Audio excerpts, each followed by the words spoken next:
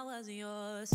I'm going back, I'm going back, I'm going back, I'm going back, I'm going back to who I was before. I like me better, I like me better.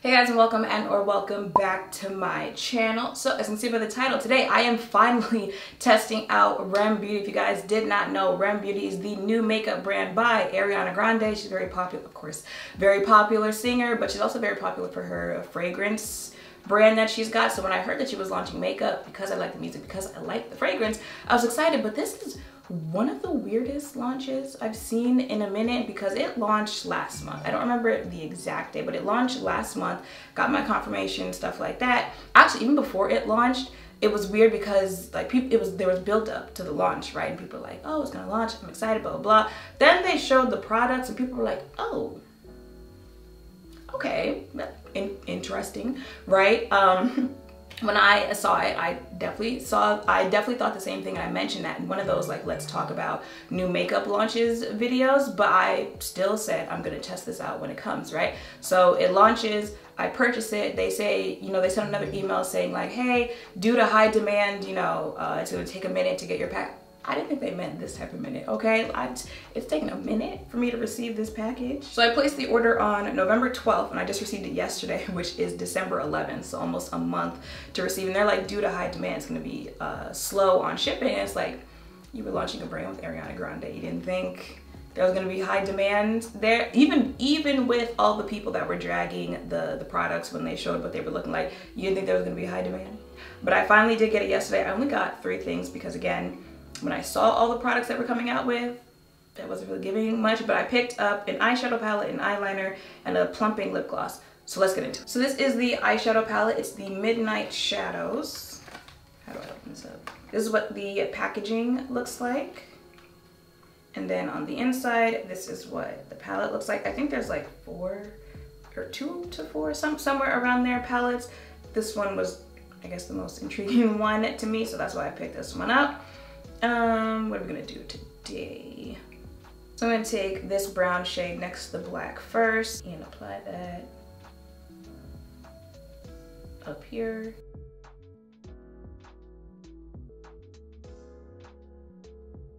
Then this pinkish red shade, which it looks like a shimmer. It looks like it's actually one of those satin type of eyeshadows.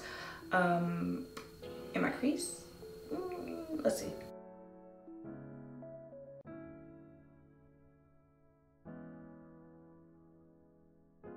But we're also going to take it down because since it is like a satiny shade, I want to use it as a lid color too. I'm going to do the black on the outside.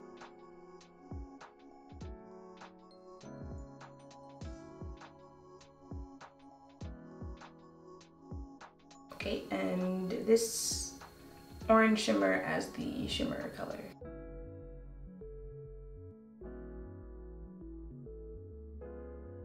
Okay, I also picked up the eyeliner, which is the At the Borderline eyeliner marker in Midnight Black, because I've been looking for a good, nice black. Ooh, okay.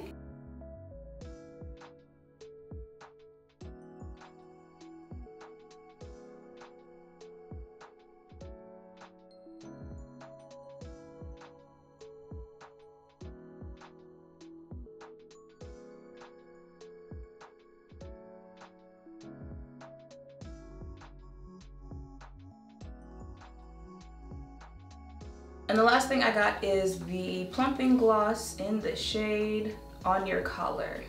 And that looks like this. Oh, that's a pretty color. It's a very light color though. I might need to go put a color down first. Yeah, okay, now I can use it. Let's see. Ooh. Oh, I thought, you know, it's a squeeze tube.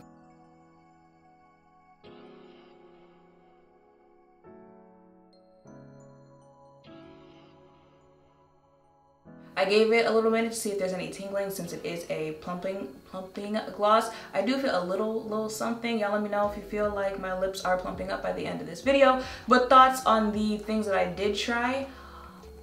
Not that impressed. impressed. I wasn't that impressed when I saw what the actual products were going to be in that Let's Talk New Makeup video. But if you do recall, either in that one or some other place where I was talking about celebrity makeup brands, a lot of the times, if just the celebrity's core fans are gonna be the only ones who support this and the only ones that make it a success, that's enough for some celebrities. Like literally they just put stuff out because of their fan base. They know their fan base is going to buy it, and that's enough for them. They're still gonna make a nice little coin on it, right? That's no different here. Her fans are going to buy this regardless. If you happen to be the celebrity who comes out with something, your core fan base buys it, and it goes beyond that to like a broader consumer market, then that's even better for you, right? But a lot of the times it's good enough for celebrities if it's just their fans who get it. So I mentioned that before. I also mentioned specifically on R.E.M Beauty, I want to keep saying Rare Beauty, specifically on R.E.M Beauty, that from the packaging to the products to the colors that are in the different shades of the products, if the goal is to later on down the line end up in like a drugstore, like an Ulta, something like that, they're spot on when it comes to that type of branding, that type of marketing, because they're definitely the type of products like you're walking down, I don't know, CVS or something, and like the person that's going down the makeup aisle in that store would say, oh, that's interesting, that's cute, right? The people who are like, you know, like they live on Twitter in the beauty community, like they have collections, they've got, they live for the swatches, they need all of that, all that detailed stuff about makeup. Those people, they're gonna look at it and be like, really? That's really what she gave us, right? But I be telling y'all, especially when brands are marketing towards, you know, putting it in physical stores where people are gonna, they love that type of stuff. They love simple, they love, you know. Another thing is people, again, heavily invested into the makeup community, quality, you know, how does it blend, how does it do, how does it do? A lot of people outside of that who don't care about any of that, okay, it shows up, okay, you know, I got color on my face, right? I don't really care about how the lipstick wears and how they don't care about stuff like that. So if that is the goal down the line, it's giving very much good for that, right? Because really the only thing that I tried that I liked was the eyeliner, which she is known for her eyeliner, you know, her winged liner. So it's good that one of the things she's known for most when it comes to her makeup was the only thing that I liked, that I picked up. If you are looking for a nice black, easy to use eyeliner, recommend that one. I like it. I like how it's looking on my face. But the eyeshadow, I mean, yeah, like I was saying, was giving just, you know, it's not the worst eyeshadow I've tried before. It's certainly not the best. You know, the shimmers, they weren't shimming, you know, like the shimmers are shimmering. Okay, they're shimmers. That's what it's giving on the eyes, the mattes, you know, like the color's there, right? But like you've seen bold or more pigmented colors on. I'll swatch it if I remember to before I end this video. So like the eyeshadow palette, I'm like, okay, you know, and that was the color story out of the options that they had that I was like, I guess I'll pick that one up. And then the lip product is giving, you know, it's a lip product that you picked up in CVS or Walgreens. It's just there, it's on the lips. It's not anything to write home about. So the whole launch is just a little, I don't fully understand what's happening here, but I mean, I don't even know what I mean. Because I want to say I expected more, but then I think about it and it's like, why? Why would I have expected more? You know, like when Rihanna launched with Fenty, before that she had the matte collab, stuff like that. She was known for certain makeup looks.